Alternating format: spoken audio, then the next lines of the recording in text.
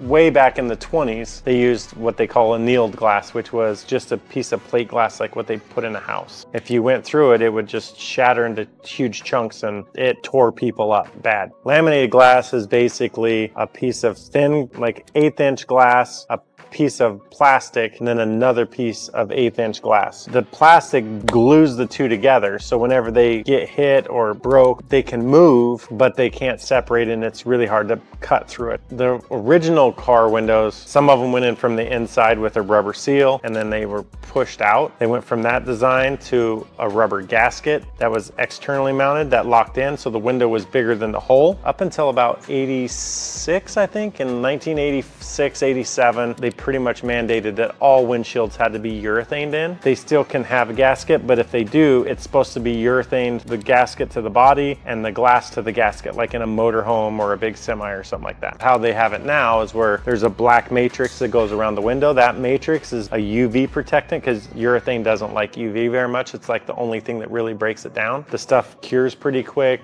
It's super strong, structurally very strong. So that's kind of our evolution from where it was to where it is now. But overall, the windshield has stayed the same.